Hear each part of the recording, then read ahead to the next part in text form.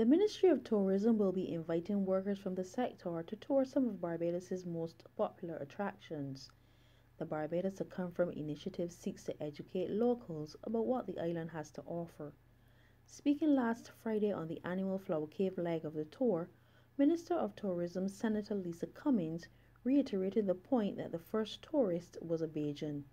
When tourism reopens, and this is one of the key things that this particular initiative is about, when the sector reopens and people are traveling, the very first tourists first are Barbadians in the meantime and even after it reopens, because this is our ancestral heritage, this is a part of our patrimony, so we want Barbadians to see what our domestic tourism product offering looks like, so we're bringing them out.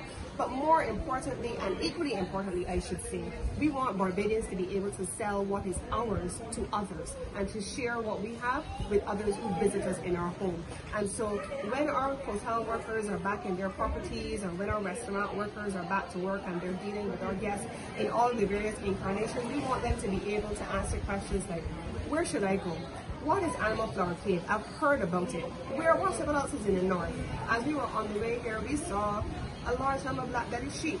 That is part of the authenticity of this place, and I'm sure that many of you would have seen the sheep when you came in at the entrance as well. So we are going to be continuing with our integration of our local attractions and local products into the development of new tours and new product offerings when the tourism sector reopens. Excited children from the Good Shepherd Church camp and the Fun Music Workshop were invited to see the Animal Flower Cave, some of them for the first time. A member of Parliament for St. Lucie, Peter Phillips, was also part of the party.